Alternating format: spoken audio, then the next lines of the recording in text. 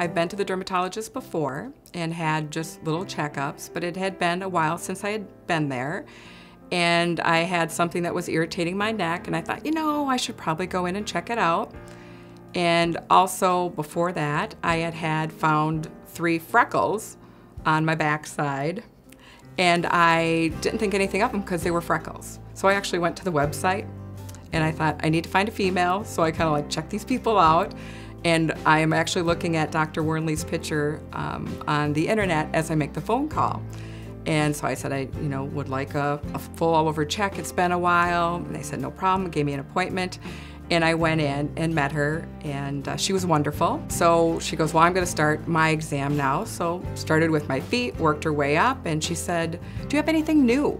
And it's like, I'm thinking, no. And it's like, oh, wait, I've got these 3 freckles in a triangle. And I show them to her, and she goes, oh, I'd like to take a biopsy of that one. And so she did, and then somebody calls me back and then says, we'd like to see you right away. So I get there, and she comes up and she rolls her chair up to my knees. She goes, Kim, you have a melanoma that's malignant.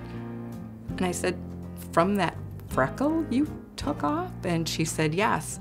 And then I said, well, what do we do? And she goes, well, I'd like to remove it. We need to. We make the appointment, and we go in, and the procedure's done. I, thank God, was lucky enough that the results came, everything was clear. All the margins were clear, everything was clear. And it's like, oh my gosh, how lucky I am to have made that appointment, to have a doctor who saw it right away, didn't hesitate to remove it, kept me calm by saying, oh, I just want to check this out. I went to everybody, it's like, what, do you have your mammogram? Yes. Do you have your annual exam with your gynecologist? Yes. You need to go have a skin check. Well, my doctor, no. You need to see a dermatologist that sees these things and be checked. The last 4 years, what would I have missed? My grandson, my daughter's wedding. I can't even fathom not being here for those. You know, I had a freckle from a tanning bed that ended up being a melanoma. And that's why I tell everyone that they need to go to the dermatologist and just get that check. Just make that appointment. Just do it for the people that you love and that love you.